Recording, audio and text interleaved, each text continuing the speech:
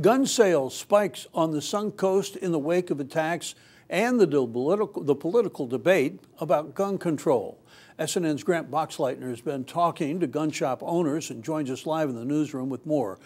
The end of the year is shaping up to be a big boost in revenue for gun business, and there are several factors.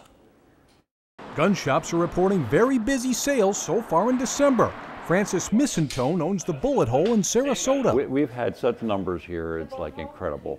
And I will tell you now that the number of background checks that we perform in a period of a week are outrageous. Brisk business for handguns and rifles in the wake of the deadly terror attacks in San Bernardino, California.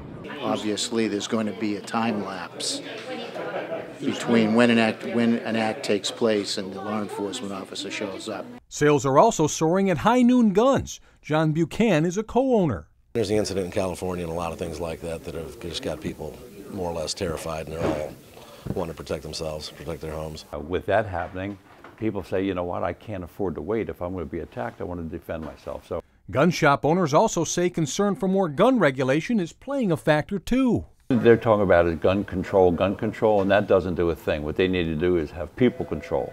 They need to find out if the FBI has you on a no-fly list, you should not be able to go in and buy a gun.